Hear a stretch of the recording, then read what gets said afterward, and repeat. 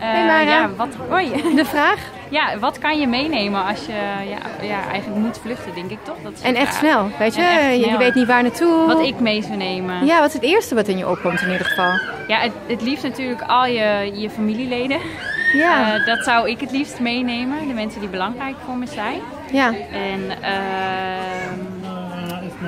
ik denk ook wel, wat hier eigenlijk ook al staat, een mobiele telefoon. Omdat je daar heel erg, daar kan je eigenlijk alles mee. Het is ook gelijk iets heel kwetsbaars, hè? Ja, absoluut. Ja. Dat denk ik ook wel. Ja. Maar het is denk ik ook wel belangrijk, omdat je in contact hopelijk kan blijven met de mensen die belangrijk voor je zijn. Ja. En ook door middel van zo'n telefoon kan je natuurlijk nu ook via internet hulpbronnen opzoeken. Het is eigenlijk een heel kwetsbaar dingetje, die ook eigenlijk heel waardevol kan zijn. Ja, kracht en kwetsbaarheid, bijna, zeg maar. Ja. En als je hem niet zou hebben, stel dat je hem kwijtraakt, want sommige vluchtelingen raken hem ook kwijt.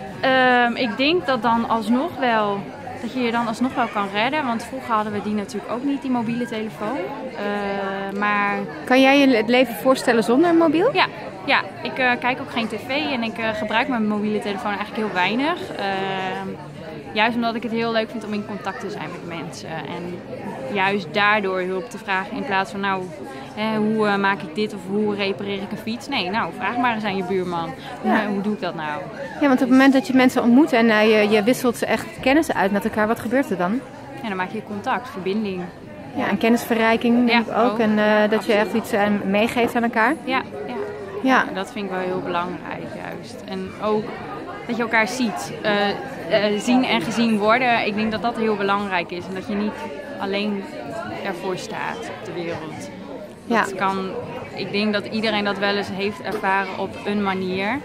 En het is juist belangrijk dat je, hey, ik zie jou. Wie ben je? Vertel maar. Ja. Zou je dat ook kunnen doen als je gaat vluchten? Met die gedachten? Dat is natuurlijk anders, denk ik. Omdat je dan heel erg natuurlijk jezelf wil redden. En het liefst natuurlijk, denk ik, je familie. En vrienden wellicht. En dan is waarschijnlijk het in een ander land zijn heel eng. Lijkt mij heel eng. Ik vind het zelf al heel eng om naar andere landen te gaan. Heel overweldigend, heel prikkelend. En je spreekt natuurlijk de taal niet. Dus hoe maak je contact dan met andere mensen? En kan je ook voorstellen dat we zijn hier op de Socìale buurtmarkt. Ja. 16 september. En er lopen ook vluchtelingen hier rond. Die komen inderdaad gewoon, zoals jij beschrijft, komen die naar ons land. Ja. Kan je je inleven in hoe zij zich misschien voelen en hoe ze zich moeten gaan aarden? Inleven, zeker. Kijk, ik weet niet hoe het is om als vluchteling te zijn. Ik heb zelf ook stage gelopen bij vluchtelingenwerk in Overvecht, wil ik zeggen, in Maarsen. Daarvan kreeg ik wel heel erg de juridische begeleiding, dus was het minder cliëntcontact. Maar daarvan heb ik ook verhalen gehoord. En hoe kom je nou eigenlijk hier? En wat betekent dat eigenlijk voor iemand? En we waren toen eerst heel praktisch bezig met een trainen van wat heb je dan allemaal nodig? Maar ik denk dat het vooral heel belangrijk is dat wij als mens, zeg maar, verwelkomend zijn. Van kom maar, je bent welkom. Ja. Ik denk dat dat het allerbelangrijkste eigenlijk is. En hoe maak je mensen welkom, denk je? Ja, ik denk dat het voor iedereen anders is. Dat je in ieder geval kijk elkaar maar eens in de ogen aan. En stel maar gewoon eens een vraag. Hey, wie ben je?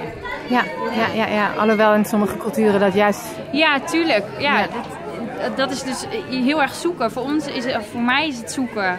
Voor jou is het denk ik ook zoeken. En voor mensen die gevlucht zijn ook. Van, hoe mag dat zich weer vorm gaan geven? Hoe maak je contact met iemand? Uiteindelijk is dat wel de essentie van alles. Contact maken. Ja. Wat voor manier dan ook.